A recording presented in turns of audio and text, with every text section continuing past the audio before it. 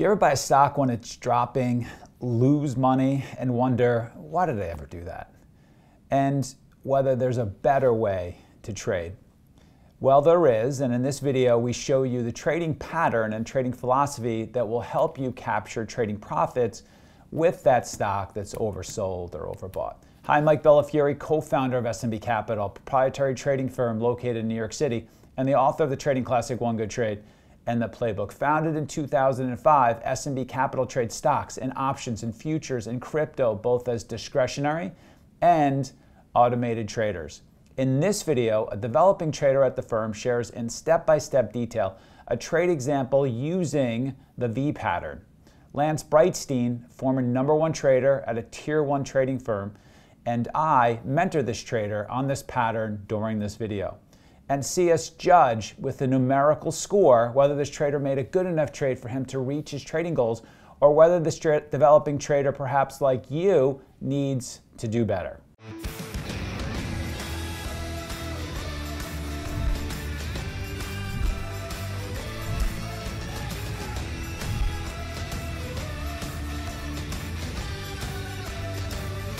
So first, Lance, glad you're going to be on this. I think some of your ideas helped me with this trade. And yeah, so let's just get right into it. So this was a trade I made on natural gas, a first red day mean reversion overextension trade on April 18th. I played this using options and equity both in UNG and KOLD, which is both the bull and bear ETF for natural gas. All right, Nathan, tell us who you are and where you are at in terms of your SMB journey. Yeah, so it's been quite a journey at this point. But yeah, of course. So, I mean, I reached out to Bella my freshman year in college when I was still losing money every day, you know, in the bad parts of the trading journey. And I got an internship with them the summer of my sophomore year, and then the summer of my junior year. I was working in New York once COVID was a bit of issue behind us. I got to go out there on the desk and work out there for a month, and now I have 3 more weeks of school. I'm going to graduate, and then I move out to New York in July or August and going to start full-time with SMB. So it's been quite a journey, and I can say that being with SMB through these years has definitely made me the trader that I am today. And I think over the next 5 or 10 years, it'll hopefully get me to the level I want to be at. So yeah, that's how my journey has started with you guys. You're a senior intern heading towards being a new hire. Yes, senior intern to new hire. All right, and Lance, why don't you tell us, since you were referenced here, who you are and how you're helping SMB.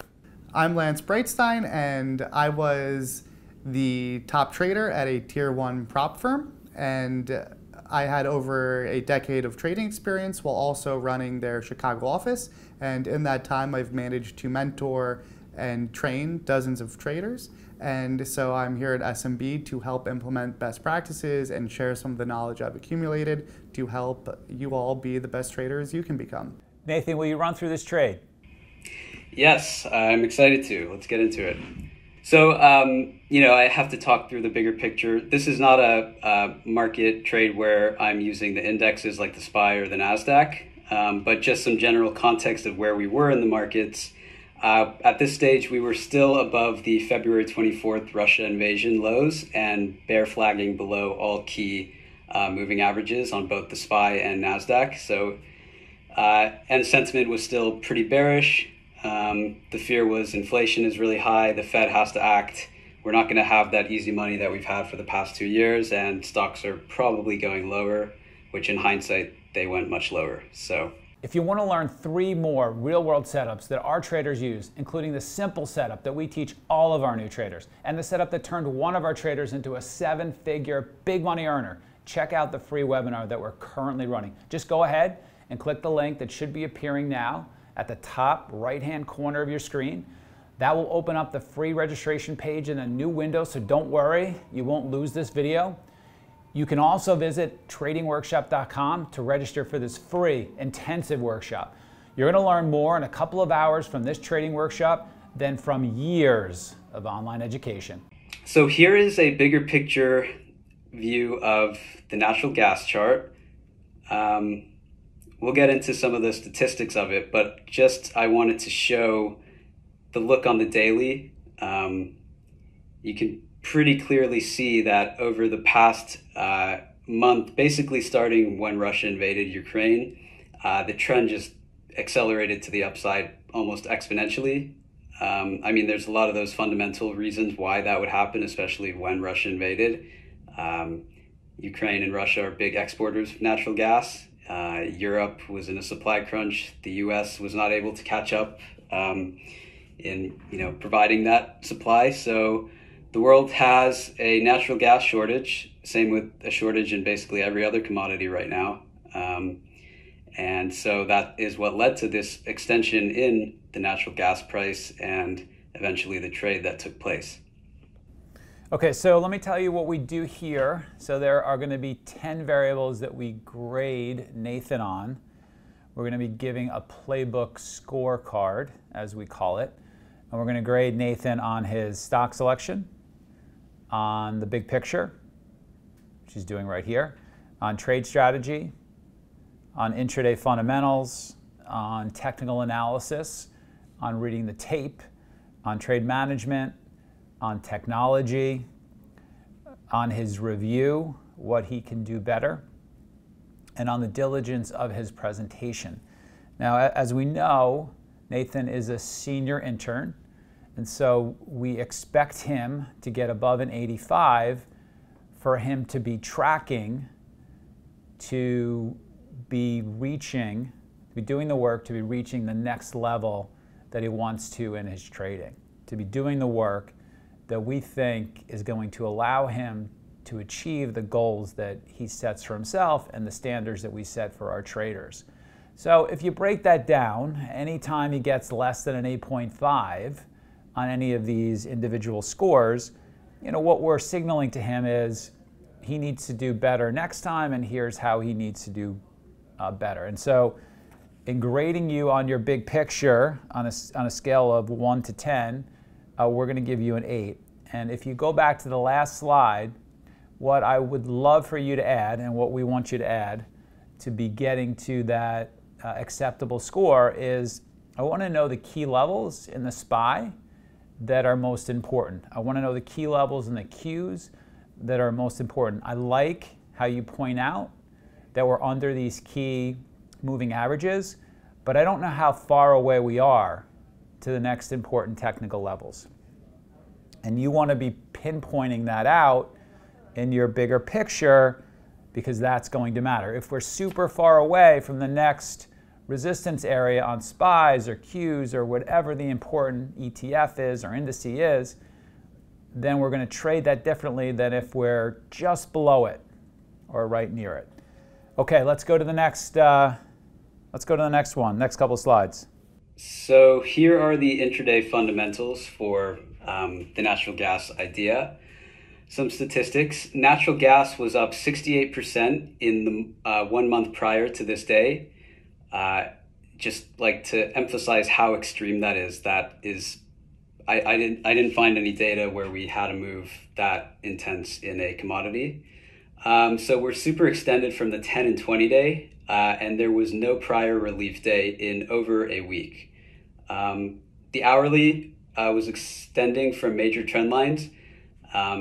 So in short, the trend was accelerating, and that's exactly what you want to see when you are beginning to stock a trade for that mean reversion, or the rubber band trade, as some would say.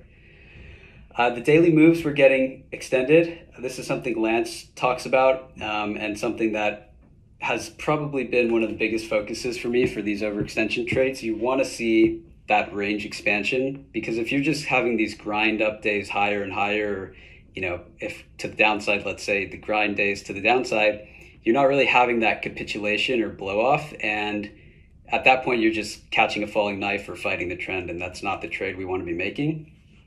And finally, so there were approaching this day, about the day before or a couple days before, you started seeing headlines about, natural gas at a 14-year high, European supply crunch, the US doesn't have enough natural gas to get us through the summer. And so when you start seeing like Bloomberg and the Wall Street Journal and CNBC all posting these really extreme sentiment articles, basically, that's how I use it, kind of the sentiment check. I mean, to me, that for these type of trades, it usually signals we're getting close to that short-term extreme. And volume was picking up, so that was signaling that we are definitely getting to that short-term extreme. This day was the highest volume day for that entire up move. So that is the blow-off type of volume you want to see. And we were approaching on natural gas that 8 psychological level, which is significant as well. Some other stats, oil had already topped March 7th, so about a month prior, oil made that parabolic move. Sentiment was extremely stretched, trend was accelerating, and range was expanding. So these are all things that I definitely want to see as I begin watching this trade for that mean reversion. And then just for UNG and KOLD, so UNG is the triple leverage bull ETF. So as natural gas goes up 1%, UNG will go up 3%. And this is correlated to that natural gas price. For KOLD, it is the triple leverage bear ETF. So natural gas goes up 1%, KOLD goes down 3%. A couple minor things, if I can chip in there. Yeah. So first, I love what you're talking about price expansion, because what you touched on about not wanting just a steady grind higher is just so important to me. I really need an acceleration in that. If something has a slope of +1 and we're just steadily going, I never ever want to be shorting that. The most important difference that people miss is you need that acceleration in price over time. So that is huge, couldn't agree more. One thing I recommend to even take a step further is when you cite the volume increase, what I love to do is even quantify that. And so one thing I found is what I like to see is on those blow-off days is ideally even 2x the volume, or on pace to do 2x the volume of that prior day. And what's amazing is that prior day is even off a heightened base as well. So when you're getting 2x on that blow-off day, you're really talking so many multiples of what had otherwise been a normal day. Then one final nitpick on me, if I'm not mistaken with UNG, I actually don't think this is triple levered. I think UNG is simply just the prompt month futures contract, but the KOLD I do is triple levered, but not the UNG. Just to nip okay. There. Yep. Yeah, so that was my mistake. I got those two caught up to each other. But yeah, so the volume, I definitely should begin tracking that. I think that is really important to build a database of these blow-off days. And I do think, I don't have the data on that. Maybe you were aware, was this 2 times the prior day volume? It's certainly at least a heuristic I use. And sure, sometimes it won't be, but I would say the more the better. And I think in the absolute best ones, you will see even more than 2x. Like if you were to look at MSTR or Carvana on some of those bottoming days from a week or two ago, those were even doing 30-40% of its float in a single day. And obviously not the case with an ETF like these, or an ETN as they are. But yeah, definitely worth studying and adding to your future playbooking. Yeah, definitely. I will definitely begin tracking that. Okay, so I think we can move to the next slide. These are just some basic statistics about UNG. The catalyst is we're short-term overextended in natural gas. The theme is a market with the sole focus basically on inflation and the energy crisis stemming from the war in Ukraine, and natural gas at a 14-year high. And the setup is a short-term overextension. Okay, so I'll jump in here. Stock selection on a scale of 1 to 10 is a 10 out of 10. I really like how this is so super extended. We want to find stocks that either have a news catalyst or a technical catalyst. To me, this is a technical catalyst, and a really strong technical catalyst. It's at a price that's not sustainable. It's at a price where we want to really be watching. And so something extended to the long side, something overextended to the downside is really, really terrific stock selection. So 10 out of 10 on your stock selection. In terms of your intraday fundamentals, I got you coming in at about a 9.2, well, 9.2. The one thing, and I am nitpicking here, but just to sort of give you some feedback, tracking specifically what news catalyst makes the market come in a little bit, that specific tracker would have been a little bit more interesting. But good, but strong, and very solid there on intraday fundamentals. All right, let's move to technical analysis.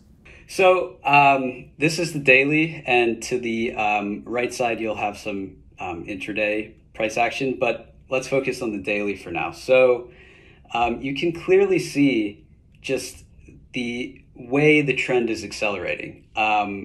Just from the past month, how it's just kind of grind, pull back, grind, pull back, grind, pull back, just a steady trend higher. But then something changes about in the last 4 days up to this blow off move. You can just see how we're extending from the 10-day, and that's something I look for. And like I said on the other slides, the hourly trend is accelerating. So we're now getting into that type of move, like Bella said, that is just not sustainable. And you can just see how different the price action looks on the daily. That is a clear acceleration of the trend and expansion on those daily bars. And on that blow-off day, you had the gap, that pretty large gap from the prior day to the open of that next day. And that is also a check in our favor. Probably one of my favorite signs of this trade was the volume, something that Lance made the point of. You really want to see that pretty high volume on these blow-off days. And so we're looking for that rubber band snapback type of trade. So here's the intraday look on the blow-off day. You can see through the morning, we're just holding that steady trend to the upside. We're just kind of grinding and grinding. Volume is definitely elevated. So this day was about, I think 3 RVol through this move higher in the morning. But still, if we're using the right side of that V analogy, you don't really want to be shorting this until it breaks that trend, because at that point, who knows how high this can go, right? We could have gone 28, 29, 30, 32. You just don't want to be stepping in front of it until that trend changes. But it's also important to not forget the daily chart and get caught up on the intraday stuff. That's something that I sometimes have an issue with, getting caught up on the intraday action on these turn days. But so the notable action on this is once we get to that 28 area, you can see there's something different happens in this move. There's two things that happen. So you have the volume to make note of on that breakout, and then the failed breakout.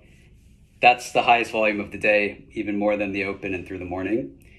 And you have a break of that trend. So now you're on the other side of the V, and that's when things can start getting interesting for executing and getting involved in this trade.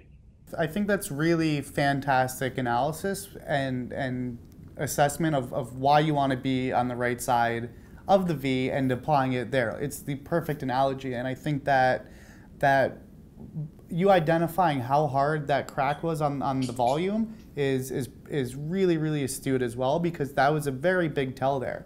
One thing actually I think is worth thinking about for the future, I think it could even be worth looking at the underlying future charts. Oh, I do have that, the next one. Oh, nice. Sorry, I totally forgot. So yeah, you can see, so where that breakout occurred was also right at the 8 psychological round number. And to me, the fact that we lifted there, we're already accelerated on the daily, we're accelerated intraday. The fact that we broke out there and then stuffed super hard on just extremely high volume and failed super hard. And then we had that bounce back into that lower range level and fail.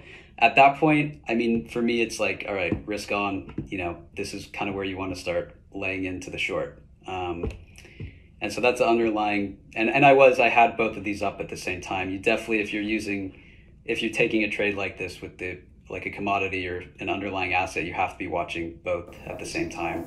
Yep, and well, so actually what I couldn't agree more with your assessment of that intraday and the ability to then short that versus the high of the day. Not sure if this was included, but I think actually on the futures, if you included the daily chart, I think the extent of that trend, it was even more apparent of just how many up days it was, because obviously on the futures you have more hours of trading, so you get a much kind of cleaner picture without the gaps of just how wild that trend really was. I think it even might be a little bit more clearer than UNG. Yeah, I didn't include the future chart. I probably should have. But yeah, that again, just another variable to show you how extended we were. Yeah, exactly. So yeah, I just like the biggest thing for me for this trade that I saw that got me involved was that failed breakout at that 8 level, and then the heavy volume, and then that lower high. I just think at that point, the trade is on. You can risk high day. It's pretty high probability in your favor at that point. Lance, is that kind of how you viewed it as well? Could not agree more. Yep, it's such a perfect stop for it. You've got a lot of indicators aligning between. What's beautiful is you have the intraday and the daily screaming the same signals, whether it's the volume and everything else, the price expansion, and the best part really was just that you're now structuring it after a turn and you're giving it the proper stop, and it's perfect. Yeah, and like the best trades for me are when the daily and the intraday line up, like that China, the FXI bounce trade, same idea. Like all these overextensions that work the best, you got to have the intraday and the daily line up. So that's also why I was I was really liking the way this trade was setting up. All right, I'll just jump in here. So technical analysis, we're going to give you 10 out of 10 on that. I like how you were very specific about what you were looking for with your technicals. And so the combination of this being overextended on your daily and your intraday. Secondly, a recognition by you, an astute, savvy recognition by you about how the highest volume comes in towards the top. And that certainly can be a subset of turns when that additional volume comes in on an intraday basis. And then the break of the trend line. So you're not just saying this is overbought, you're being specific about why you think it's a good short for these overbought conditions. 10 out of 10. So tape, I do not have the tape for this. Mostly because it kind of took like many hours to play out, and the tape was not the biggest factor in this trade, like we kind of just went over. So I didn't have the tape for this. But basically, if I did, you just want to be watching it at that 28 level. Volume should be crazy, speed should be a little bit different, and when it failed, you should definitely see that, the stuff through 28 pretty clearly on the tape. Well, let me jump in here. So, and I love how you're taking lessons from what Lance is posting on Twitter, and you're incorporating that into your trades. And I love how you picked up his important concept on the V and found a trade right away to do that. That's terrific. I may have a little bit more information on why Lance has been successful, since I've seen more of his trading for more years than you. But and Lance, correct me if I'm wrong, but one of the really great best practices that you've incorporated into your trading is to go back to big moments in big trades and to have video to recorded your screens continually so that you can go back and find those big moments in those big trades and rewatch them and keep archives of those big moments and those big turns and what's leading up to those big trades. And that's really helped you to get better on your A+ trades, on your big trades. Is that fair to say? And yep, and so one of the things I was even going to make a video on is exactly that practice, is building up this database in all these different types of trade categories of what those key couple minutes look like. And so to Bella's point, while I would agree, like, yes, the trade unfolded over hours and days, But really, that topping pattern at 8 in nat gas or 28 in UNG, you really probably could have reduced that down to a mere couple of minutes, and those are the key minutes, right? Like those minutes might be worth, those couple minutes might be priceless, whereas I agree that the rest of it is probably a necessary. And, to your point, like obviously a ETN and a commodity future is going to have a less legible tape than, say, a single stock moving on its own, but nevertheless, I think it's worth building up that database of what this subset of turn looks like, or even just knowing, like, look, this is a turn in a commodity product, and therefore this might look different than, say, a turn in a name like Tesla or a name like Carvana. All right, so we're going to give you 5 out of 10 on reading the tape because Lance thinks this is really important and you didn't necessarily include a snippet of the tape here. So next time you see A, record your screens at all times, and B, go back and capture those turn points, those most important points, and put them into your playbooks. I would have given you a 10 though, because I'm a nice guy. 5 out of 10. I definitely should have had the You tape. do not, and I want to comment on this, and I want to comment on low scores like this. So I think you would agree to this as well. The object here is to help Nathan become the trader that he wants to be. And this is a hard job. And we want to be clear about the expectations that the market has on the developing trader for them to get to their goals. And so for me to be nice is not going to help him get to his goals. It's my job to be clear and transparent about the work that goes into him actually getting there. And this is something that he needs to include for him to reach his goals. And what is important, I think, is to that point, you never know how long it will take to get another rep of something like this. And what can be in your mind a day later, a week later, a month later, when you're in year 3 or year 5 or year 10, you will want the database of the 10 different instances in your career when an ETN or a futures product has cracked like that. And man, the amount of traders that probably wish they could go back and get the recordings of some of those priceless moments, once it's gone, it's gone. So I hear you, Bella. Cool. And I will just add, I do record my screens in the morning, and I have a lot of valuable tape. And that probably was one of the biggest things that got me from unprofitable to break even to profitable, just rewatching the tape on those important moments. So yeah, definitely a best practice I'm going to keep up with. So here's my trade management of UNG. I give myself like a D minus, D for the way I traded this, for how, the opportunity that was here. So on that grind higher, I started in some like small puts early. So I'll just go over how I was going to play this actually. So I was thinking UNG, I wanted to take puts on, and then for KOLD, I was going to scale equity long. That's like the inverse. So when natural gas was going to crack, KOLD was going to gap up and go. So, and I think the reason playing puts on a trade like this is super powerful is because when you have such a big gap in either direction, or a big move, when it does have that rubber band snapback, the options will explode because of the IV, and it can just make the trade really powerful. So I did start trying some short on that grind higher, and this is kind of one of my biggest issues still today. I'm overeager. Like when I know a trade is close, I get impatient and I start trying it before that turn may be in. But what I never do is I don't play like that game where you just add. So, I was fine taking paper cuts, trying to catch the turn, but I would never have just been adding and hoping that it was going to crack, and, because that's really dangerous. So that grind higher, not happy that I was trying a little early.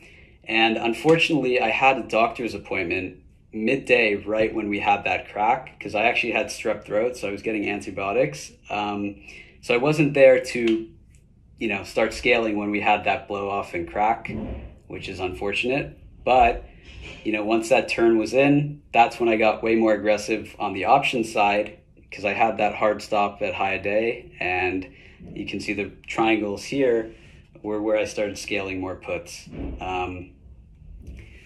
So that was on that turn day, how I managed that. So I was buying the puts, the weekly 27s, 26, and next week 25s. I also took weekly 23s. I just thought the RR there, they were so cheap, put premium wise, that it just made sense to go for that. If we had the crack to the 10 or 20 day, which was definitely possible for this type of trade, I was just thinking that was worth putting on that contract as well. And so the next day, we walked in with an 8% gap down in natural gas, which was, that's a really nice way for this trade to play out. And my overall targets for everything were the 10 and 20 day. That was the targets I was going for. But when I have a gap that big, with the options, the way they moved, I had to take some off. I think just because of the way the IV worked and how much I was up and how the trade played out, I took off 60 to 70% of everything on the open, which I don't know, Lance, how you would criticize that with such a large gap. But for me on a trade, when I saw it was my second biggest overnight trade, so I maybe I was focusing on P&L taking off that much so soon, but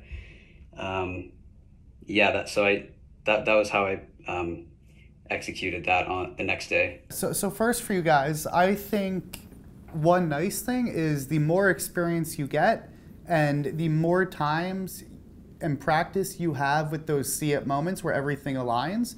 Like you're already saying, generally I'm often overeager, but I always see it when it happens. And I think what happens is with experience, you learn to just trust yourself. And you know that when that moment comes, you're going to recognize it. And then you also get okay with the fact that if that moment doesn't come and you don't see it, well, then that's fine too, because what that means is it didn't set up properly for you. And so this is one of those things where it's true freedom of FOMO is being able to say, this is making a big move. I'm looking to play it in X, Y, and Z fashion. If X, Y, and Z fashion does not occur, then I am okay missing this move despite it being big. And that is hard for a lot of people, but it's so important, right? Because it's not enough for something to just make a big move. It needs to move in a way that is capturable for us. So if this cracked, then went to highs, 12 different times, look, even if it eventually goes down, it was not capturable for our system, and so be it. There's nothing wrong with that. So I think you'll even become better at avoiding the FOMO with experience. Regarding your decision to scale out of there, I did pretty similar. So the way I handle it is, obviously that was a very, very large gap, and especially including that follow through. And trades are dynamic, right? The risk reward when UNG has pulled back to 23 is way different than when we're still at, say, 27.50 or something, or 27.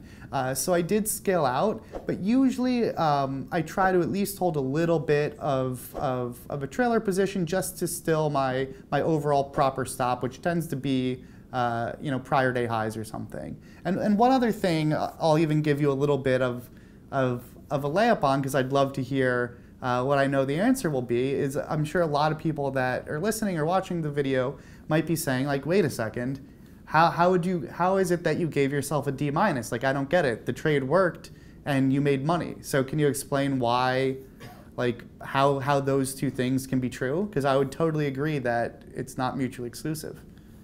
Yeah, even though this was a great trade, P&L wise, and I guess the way it played out, I for the opportunity, I could have traded it way better, and I could have made 2 or 3 times the amount I did. So that's why, just the way I was trying to catch that turn early, instead of just, like you said, sit on your hands, because when I know it's turned, then I can really lay into it and put on the risk. Why am I trying to find the top? It's there's no need to find the top, because when these things crack, that's it, and it'll be obvious, and that's when you can really lay into it and put on that risk. And then another reason, like I was also expecting that morning of like that gap down, I thought we were going to have some sort of bounce into some prior day level to like reshort against. That was what I was hopeful for that day, like to lay into more size on that day for continuation, but it just went straight down with an 8% gap and then just going another 3 to 5% lower. I was just kind of like, whoa, that's pretty odd to me. So what I love is that you are essentially rating yourself and grading yourself not on the P&L or the outcome, but how you think you could be trading it. So you're grading yourself to your potential and to your ability rather than just the outcome, right? Because you can have a negative trade, but you did everything right, and you can even grow and be improving in a negative trade, or vice versa. So that, I think that was really, really great. And one thing I would touch on is to your comment about the P&L is like, yes, we're all human and we do ideally trade our P&L sometime, but in an ideal world, we're not really trading the P&L or being up a lot on a huge gap, but we're trading how dynamically that expected value has changed due to that gap. So I'll never try to let the P&L influence my trading so much as what is this position and what does this opportunity deserve? What is the proper stop? What is the proper size? What is the proper action in this moment, irrespective of the irrelevant number on my screen? Yeah, that's such a good point. And I think also the that FXI trade and the China trade from the prior month, that kind of got into my head, where I also did the same thing where I took too much off right on the open and then everything just kept going through the whole day. And I was like, oh, I probably shouldn't make that same mistake. So there was some of that using a prior trade that got into my head, but that's okay. And then so I scaled out more the next day, and then the 23 puts way down there on the 22nd, all the way at the end of the week when it just kept going lower.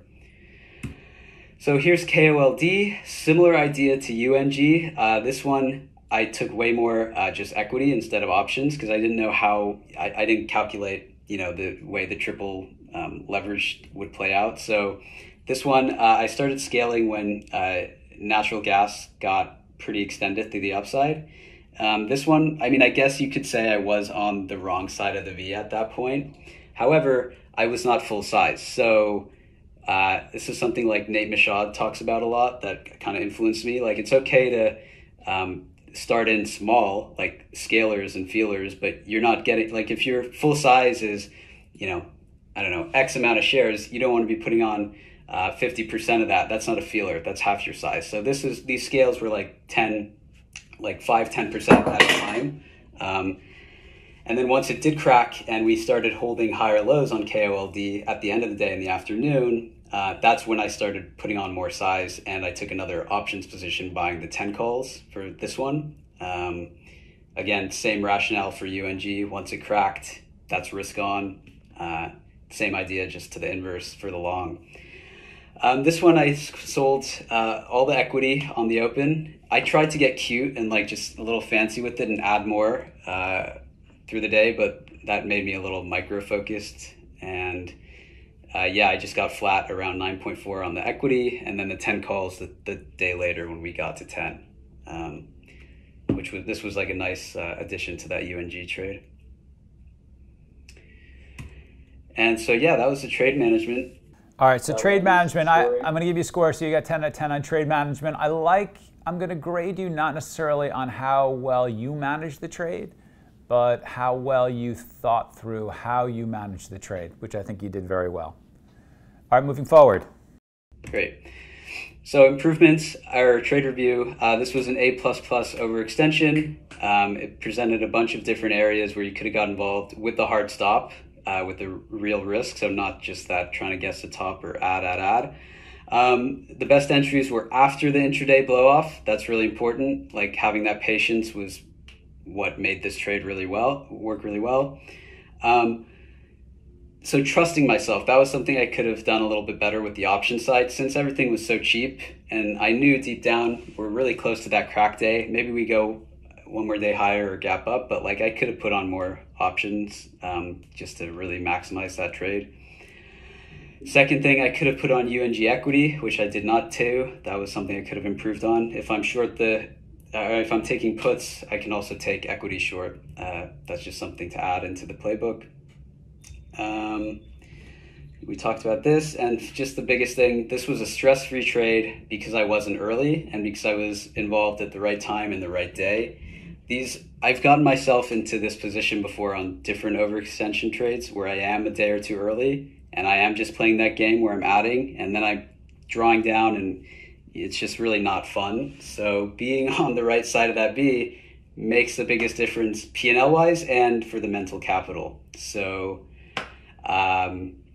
yeah, that's basically the summary. And just trusting myself is kind of going to get me to the next level at this point in my career, I think. Trade review 9.5, let's just make an extra distinction that you're trusting yourself because of X, Y, Z. You're not just blanketly trusting your feel for this, but you're trusting it because of the overall setup that has very specific variables.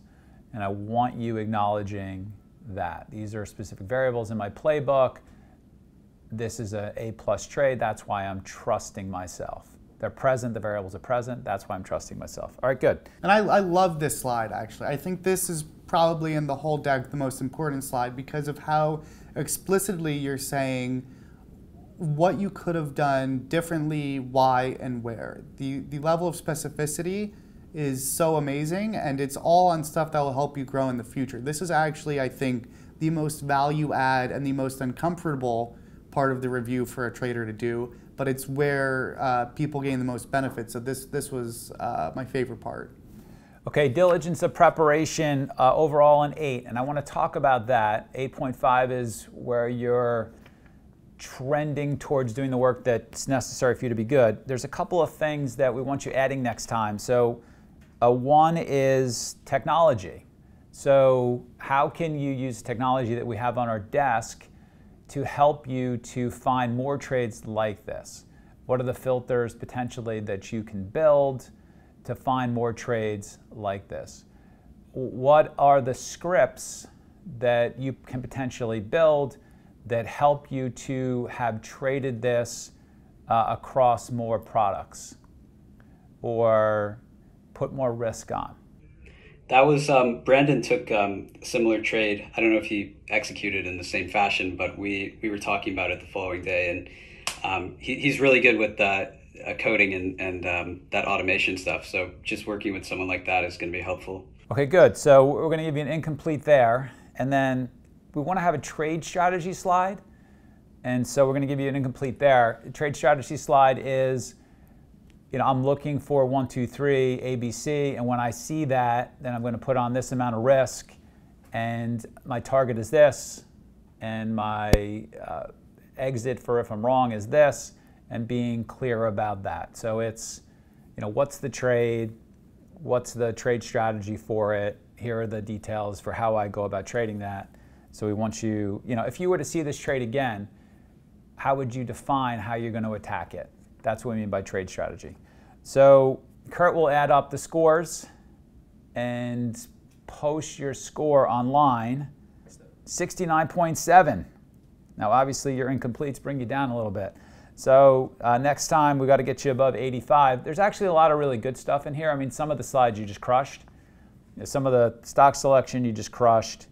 Technical analysis you just crushed.